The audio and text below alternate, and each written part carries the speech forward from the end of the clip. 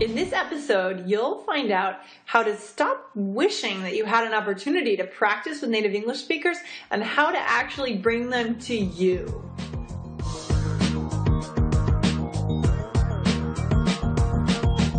In this episode, we have a great tip. I think it's pretty great. The car outside thinks it's pretty great too.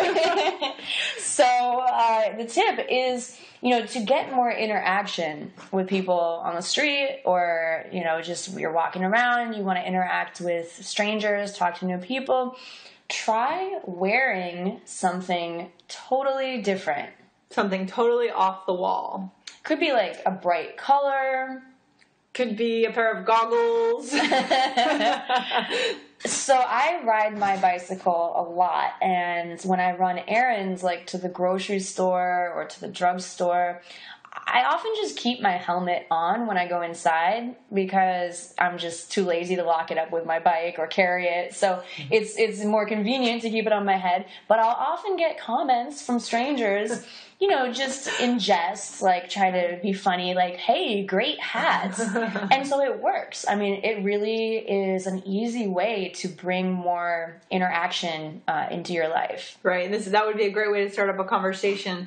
This was the tip that I think I read on Benny Lewis's blog, and his blog is called fluentin3months.com. So he goes around the world and learns a new language every 3 months. And how does he learn? Well, he speaks with native speakers. Right. And how does he do that? He has to stand out a bit on the street. So sometimes he puts on a weird costume or wears a t-shirt that says something funny so people stop him. And guess what? That's a perfect opportunity to engage in just practicing English. Yeah, so something visual. I know another example is my friend went to...